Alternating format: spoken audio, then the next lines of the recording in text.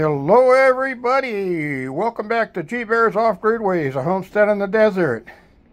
And yeah, I'm out here in the garage and got the waste oil heater burning because it's cold. It's really cold, windy as can be. Oh my God, 47 miles per hour in the middle of the night. I woke up to listen to the pounding and banging outside, and what the heck is going on out there? And I checked my weather gauge and I said, oh my word, 47 miles per hour. That's ridiculous.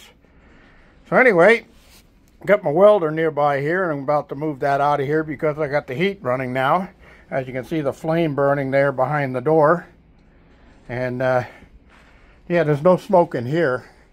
It's going up to the chimney.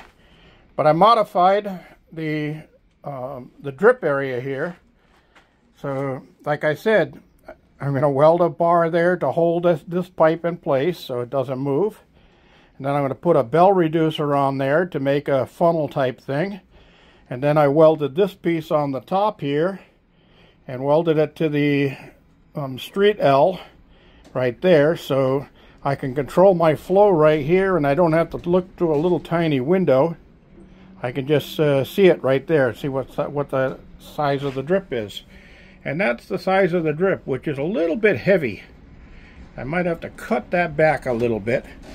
But let's see, I don't want to leave this open too much because it'll smoke out the door. Yep.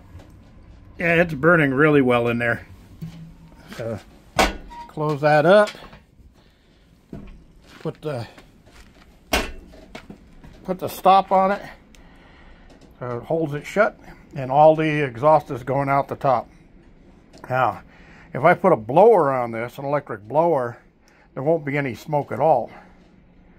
And it just burns so fast and clean with that extra oxygen.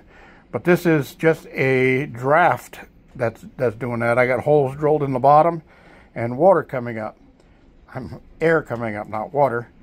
But one of the things I did do was where the feed pipe sticks out on the inside, I welded a little metal plate on there,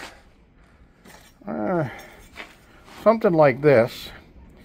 So it's welded under the pipe right there, and it's not as long as this, but the oil drips onto here, and this thing gets hot as the flames burn. So what's going to do is vaporize when it hits this plate down inside there before it actually drops down into the pot. And that'll make it burn a little bit cleaner and hotter. And I've already noticed the difference with the heat coming out of here. I just now lit this thing just before I started the video, so you can see how well it's doing. And yeah, let's see if I can cut this back a little bit more without shutting it off. Yeah, that's much better. That's a lot easier to do that than it was before. So now I got just a little hairline drip coming out of there. So that'll go a long way on that much waste oil up there. And I've got more that I can pour up in there yet. Now somebody asked me, can I burn vegetable oil in here, used cooking oil? Yes, I can. But when I do, I want to mix it with regular motor oil and transmission fluid and brake fluid, anything that's flammable. I want to mix it together with the vegetable oil. And why? Well, I learned a long time ago when I had a fireplace in one of my houses, and I was running low on firewood, and I wanted to keep some heat going for the cold winter nights. So I had some extra vegetable oil that I was getting ready to throw out. I said, well, I'll pour that into an old pan. I'll stick it in there and I'll get it lit and let it burn like a big candle inside of the fireplace. Well, it was fine until the pan got hot. And then those of you who've been cooking a while, you know what happens when the pan gets too hot with vegetable oil in it? That's right, the oil starts foaming, and it foams up over the top edge of the pan, and then it burns like gasoline as it's flowing out of the pan, and it just keeps on progressively getting worse and worse. And I was noticed it was the oil was coming out of the hearth, coming towards my carpeting. I always kept a fire extinguisher close by, so I grabbed a hold of that and I put the fire out, but within 2 inches of the carpeting. It was a pretty scary situation. That stuff was, all of a sudden, it just foamed up, spilled over, caught fire, and it was like somebody was spraying gasoline out of a garden hose. That's how fast it was flaming. Just nasty as can be. So if you're going to use vegetable oil, don't use it just by itself in a burner like this. Put it in, mix it in with the regular oil, motor oil, or transmission fluid, or something like that. This thing is really putting off some nice heat.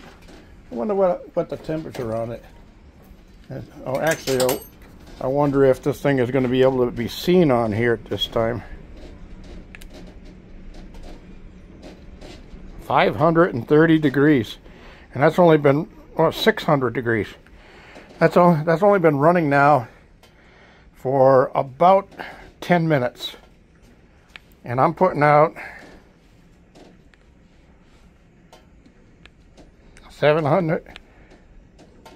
Let's see, 790. Gonna go on 800 here. Yep. 792 degrees Fahrenheit at the burn pot area. So this thing is efficient. It works just great, and as you can see, it's clear in here. There's no smoke in here, no odors in here, anything like that. It's all going up the chimney. So cool. So I don't need this to keep on burning here. So I'm going to shut it off. That's simple. And let it burn out.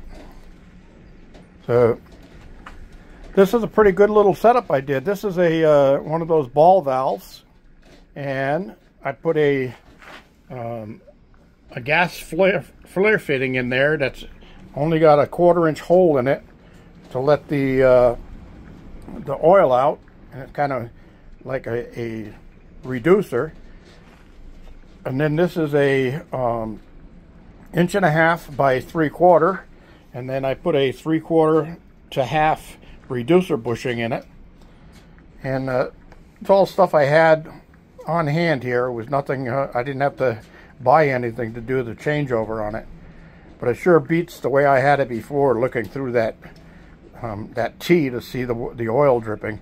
This way it's really simple to watch. And the reason I didn't do it this way in the first place was because I thought that if I did that and I opened the door, the wind was going to blow the oil out of there. But then I thought to myself, why would I open that door? I want it to stay warm in here. I got that door open way down there. I don't need to open this door. And I want it to heat the shop, not heat the outside. So anyway, that's what I did today.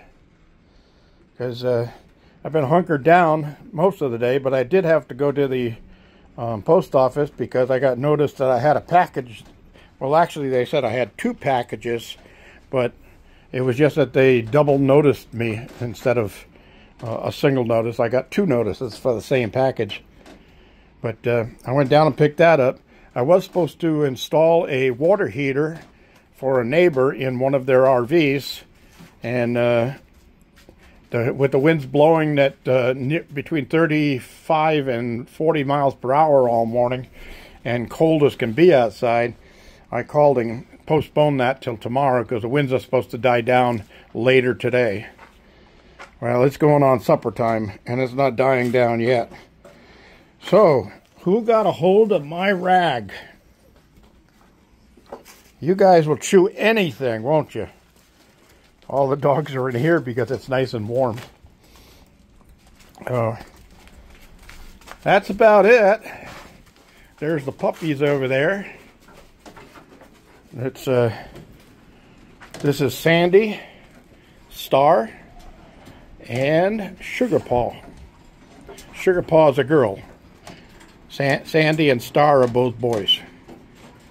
And their mom is Suzy Q. They all have names that begin with S. Anybody pick up on that? All right, everybody. I want to thank you all for joining me. This is G Bear signing off.